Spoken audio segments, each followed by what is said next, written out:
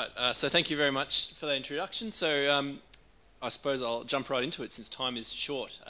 So the title of the presentation that I'm giving today is the development of a community action planning framework in Victoria for addressing complex problems. So we've spoken a lot about complex problems today, and a lot of what I'll discuss is in the context of obesity. So we know obesity is absolutely a very complex issue, and part of that complexity comes from the issue that this is rooted in a wide variety of different determinants that operate across various sectors of the community and also various organisational levels. So it's a tricky issue to tackle. So we know that the most effective responses to complex problems are those that are community-led and that work in multiple settings and across those multiple organisational levels. And we also have spoken a little bit about sustainability today, so those most effective responses operate within the existing capacity, so don't require too much extra input to get them up and running and keep them going. But having said that obesity is a complex problem, the issue that we have is that there's not really a lot in the way of practical tools out there for people to use to actually engage with that complexity, to conceptualize it or make many inroads into understanding it. And then if we were to actually make inroads into understanding and engaging with that complexity, we don't have a lot of tools to work with planning responses to that. So if we get a good idea of the complexity, what do we actually do in response to it?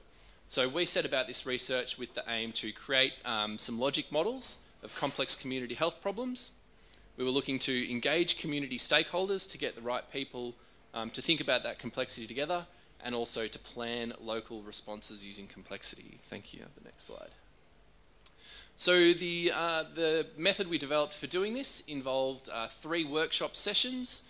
We've done this with groups ranging from 15 to 20 to 50 up to 100 at the absolute outside, important community stakeholders, so people who are related in their work and their life to the problem, in this case obesity, that we're wanting to investigate.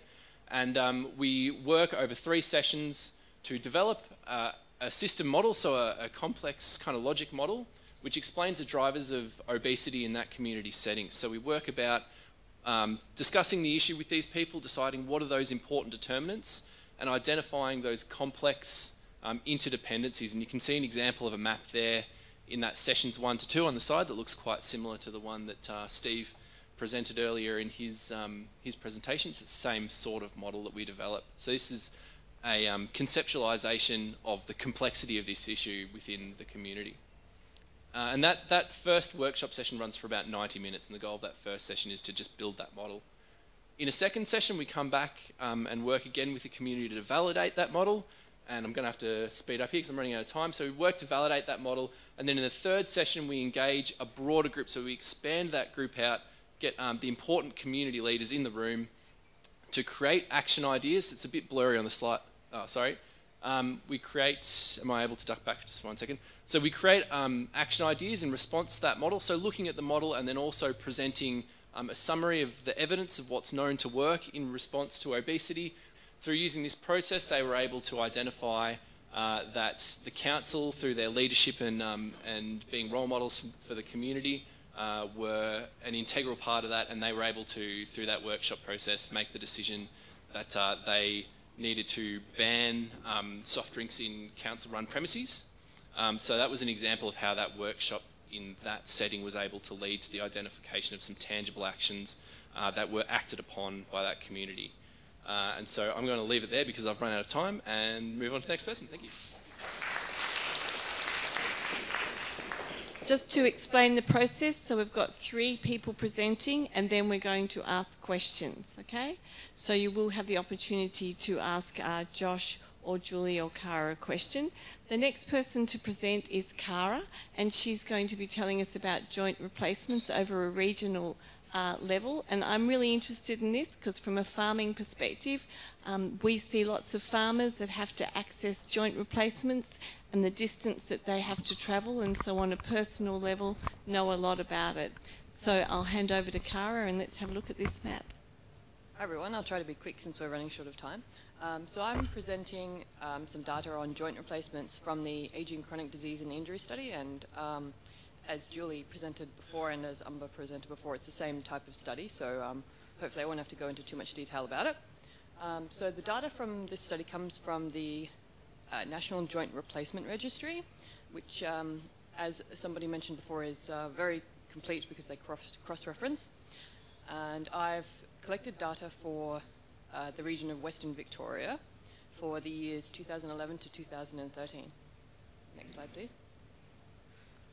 So these are the maps for hip replacements, knee replacements, and total, meaning all the different types of replacements at any site for the region of Western Victoria.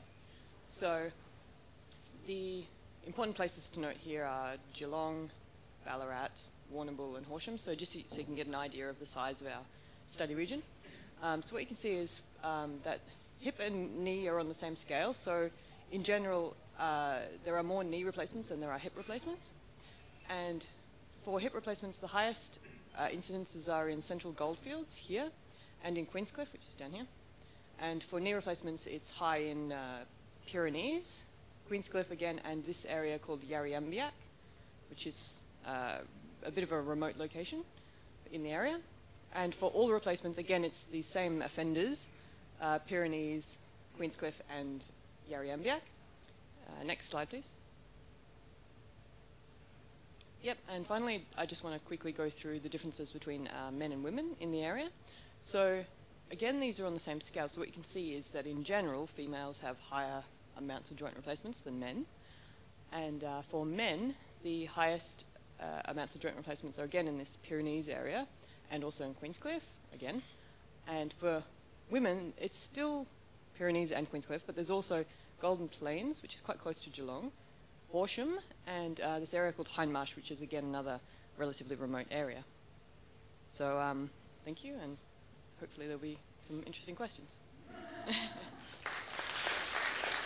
want to keep it short. I was going to say a few extra things. While I'm looking at that, I'm wondering if all the knee replacements are to do with people that breed sheep, you know, and the sheep run into their knees and then they need to get replacements.